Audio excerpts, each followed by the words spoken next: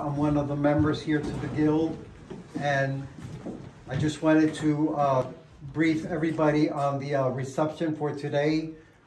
We have this month's artist, Joyce Wasserman, who comes to us from Manalapan. Okay, thank you. Thank you. I didn't know how to pronounce that. And I wanted to just kind of give everybody a brief history of the Guild. The Ocean County Artists Guild has been here for many years, probably as far as the 1950s, and it's a nonprofit organization that promotes the arts in the Ocean County area, and it gives the artists opportunity, the local artists opportunity to be able to showcase their art. So every month the Guild has different artists in that exhibit their artwork, and that way it just keeps the Guild busy, and it gives everybody the opportunity, obviously, to showcase their art. Before I turn you over to Joyce, so she can explain the different process and procedures for her art and her paintings. Next door is Suzanne, which also has an exhibit going on, and she is also going to just be giving a few demos on one of the processes, which is called the egg tempera. And before that, she's going to be talking about that, that specific process. So now I'm going to turn you over to Joyce, which is the artist of the month.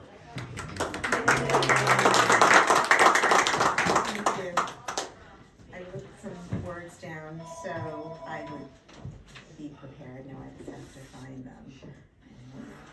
Well, first I wanted to say thank you to the Guild for allowing me to exhibit my art here today. It really means a lot to me, and Louis has been such a tremendous help with getting the whole process together, which can be a little daunting when you've never done it before. Mm-hmm. So now that I've done it, I can check it off my bucket list. And no, I'm happy to be here. It's a beautiful town, and the Guild seems to have so much influence on the community. So it's a really honor. But with that, my art is something that I do as a hobby. It's not a career. I'd love to have more time to do it, but I still have a regular day job.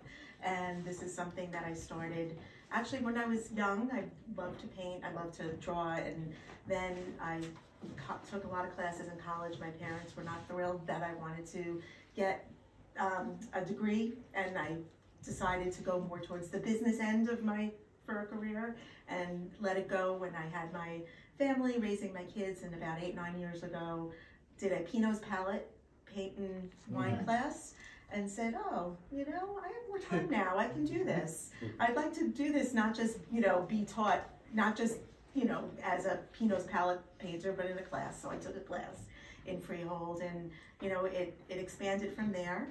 And I started painting at the class, and I set up a studio at home, learned a process through my art school on, working from back to front is really my, the way I do my paintings. If you look at the art, anything you see in the background is where I start, and I kind of move forward with that. So, the stuff, the art that pops out is probably the last thing that I'll do on a painting. Then I, kind of go over it again and again and fuss with it until finally I'm like, enough. Otherwise you can lose yourself in it. And Louis and I talked about this, how, when you're getting a bigger painting, you kind of just get lost, and you can just keep going back. So sometimes the smaller ones are more gratifying because they're done quickly. Oh, not even so quickly, but there's just not as much surface area, so you don't start getting yourself too confused with it. So, my inspiration for the art is, a lot of travel that I've done, taken pictures and use those for, the photos. So that one up there, the bird I just took a couple months ago. I was visiting my mom in Florida, and that was a bird on the beach, and I just thought it was really pretty and wanted to have it for the show. And then, you know, travels to Europe. I was in Amsterdam, and these two pictures, these two paintings were taken the same day on a tour outside of the city center in Amsterdam. So, you know, what, you know, you'd be interested in knowing where those came from.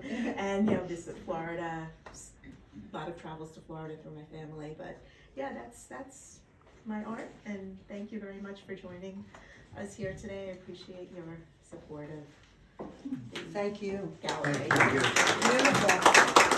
Before we start, I just wanted to mention that I forgot to mention about the raffles that I have here. They're $10 a piece, and they're going toward the Guild. And Only 500. the drawing is, what day is it? September 24th, September 24th is the drawing, and they're $10 a piece. right? Okay. And it's So if 50 anybody is interested, please come and see me, or is there somebody else that has them? Kathy at the Kathy desk. has them over there Yeah. Okay. in the other room. Yeah, and Thank it's you so much. 50-50, so. Thank you. Yeah. Thanks. You're welcome. Excuse me. Hi, everybody. My name's Francine Van Osteren. I've been a member of the Guild for like forever. I'm a curator here, so I work with the gallery committee, and every year we each do two artists to curate. I was lucky enough to have Suzanne. Suzanne does wonderful icons. I just met her and her husband George this week, and we had a nice time hanging all this gorgeous work. Now, this work, Suzanne's going to explain how she does it. And you know, a little bit about herself. And also, we're gonna have an egg tempered demo, which is going to be in the other room after Suzanne talks, because she needs a little more room. So when we're done, if you just follow us into the other room, Suzanne will do a demo. And here she is, our wonderful artist, Suzanne. Thank you. I think the first thing I want to say about what I do is that it is quite different traditionally from what most of the people who exhibit here do, because the emphasis in iconography is definitely not on individual creativity. It's a tradition, and you work within a tradition when you're doing icons. It has some boundaries, like haiku poetry has boundaries, sonnets have boundaries, and it's musically, it's probably similar to chant, Gregorian. There's a lot of different kinds of chants. We're probably most familiar with Gregorian chant. So when I started learning about this, and from an Episcopal priest on Staten Island, he told me that, you know, you have to follow the rules.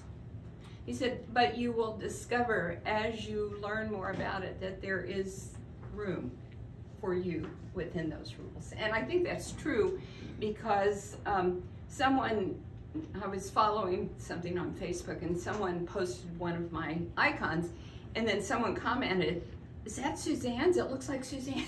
So there is individuality within each person's work as an iconographer. But you do follow certain rules, and I've been explaining some of those rules to people who have asked me, and one of the ones people seem fascinated with is, okay, I can show you on this one, and if you look around, many of them have halos that go up above a border. Well, the tradition in iconography is that the area inside the border is the world, but the world cannot contain the glory of the holiness that you're depicting. So it bursts out the borders. So that's why you see that on all icons, many icons, not all of them, there's a few exceptions, but that's one of the traditional things that you work with, concepts like that. Icons are about scripture. They're part of a Christian tradition. Artistically, they probably were originally related to the Fayum mummy portraits from Fayum in Egypt. which were going on about the same time that Byzantine icons were developed. And I was just reading about them last night to make sure I knew what I was talking about. And apparently, they feel that there was a lot of panel painting going on in, say, the 400s and 500s, because the earliest icons that exist happen to have been preserved at St. Catherine's Monastery in Sinai. And the only reason they survived, because there was the icon controversy in the 8th and 9th centuries, when so many icons were destroyed and iconographers were killed. The iconoclast controversy, because St. Catherine's at that time was ruled by the Muslims, and they were tolerant. I mean, even what we think of them today is not tolerant, but they were quite tolerant. As long as, you obeyed the laws of the land. They allowed, and they still do. St. Catherine's is an interesting place because it has existed all these years in a Muslim country. And even the really crazy, ultra-conservative Muslim groups that are around them don't seem to be willing to attack St. Catherine's. Really? So a lot of the images you see here go back to the beginning. They're passed along generation to generation with slight differences, perhaps in composition. I know the one directly across from me, which is an icon, the round one of Mary, and that within her middle is an icon of Jesus. It's called the Virgin of the Sign, and this very traditional icon. Mary has her hands up. This is a traditional prayer position, which you see in the paintings in the catacombs. And if you look at a priest in any of the liturgical churches, they're often like this at the altar. This is a prayer position. So Mary, it's Mary being a priest from way back when, which I used to love to point out to people. Before we had priests in the, I'm an Episcopalian, we have women priests. But those images are from the catacombs. And they're images of not just Mary, there's Priscilla maybe, there's another woman also who's in this leadership prayer position. But framing it the way, composing it the way I did make changes in it by putting it in a circle, by having it surrounded by the cherubim and the seraphim, which is what is surrounding her. The little angel things, that's what they are. And that's also part of the tradition, seraphim and cherubim. So each of these icons has something in it that goes back to the beginning, except the one of Sojourner Truth, because she's a late 1800s or figure in the women's suffrage movement and equal rights movement too, really. I have sort of taken it upon myself to do icons of women on our calendar of saints, because when I first noticed our calendar of saints, it was quite lopsided in the way of the male part of the population, so I decided I'd do icons of the women. So that's one of many that I've done of various different women. The Episcopal Church, I do have to say, has added to the women on the calendar of saints quite extensively in the past 20 years, so I'm happier now than I was then. Name some others. Pardon me? What other women? Oh, you're putting her on the spot. I did Florence Nightingale. I did Evelyn Underhill. I did Hilda Whitby. I did Julian of Norwich. I did, some of them are on our calendar. I think Julian and Hilda are. And St. Margaret of Scotland, I did that. And she's on our calendar. Well, I started just planning to do the ones on our calendar. And our calendar has expanded. So Anna Julia Cooper is one of the newer ones that I did. we can talk about it later. I could see Mother Teresa in here somewhere. Yeah, she's. I don't think she's on our calendar yet, but not she, the if she's not, Episcopal, but the Roman Catholic. but you know what? If she might Yeah. become on it. But I do want to say I work in egg tempera, and first of all, to use egg tempera, you have to use a hard surface. You can't do it on canvas; it would just all crack. Oh. Would you talk about that, your surfaces? Yes, Because the surfaces I are was surprised. wood. You work on wood, and not flimsy wood either.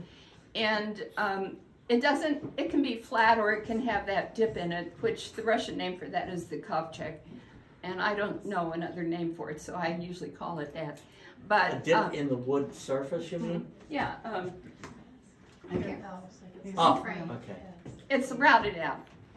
Oh, So you start with a piece of wood and then you put a coat of, here's the process, a coat of rabbit skin glue, and then you take a piece of linen, very, very fine sheer linen, dip it in rabbit skin glue and spread it over that. You let that dry, I think. I haven't done this for a while. I usually buy them already gessoed at this point. It's a pain. And then you put about 10 coats of gesso. And then at the very end, then you have to sand it down so it's almost marble-like. And you use traditional gesso. It's not acrylic gesso. It's marble dust, chalk, and rabbit skin glue.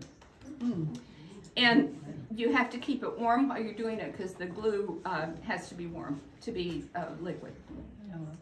And then you're ready to do put the image on it. You draw the image on it, however you're going to transfer the image.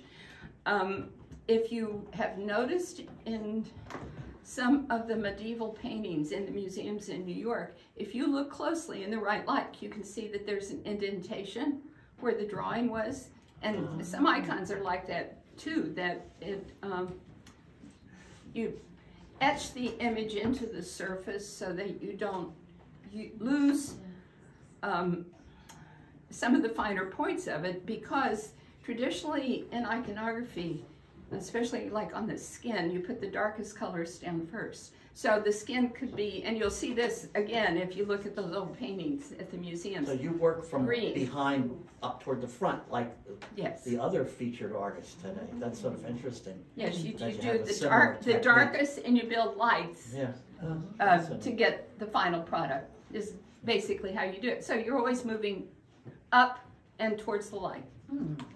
So it's symbolic. But it's also a technique of working with egg tempera. And even, it's interesting, I took a class with a man who doesn't do icons, but he works in egg tempera. And he painted his, he did gorgeous paintings of young women, beautiful young women, and using gold leaf. And he also does beautiful things in flowers.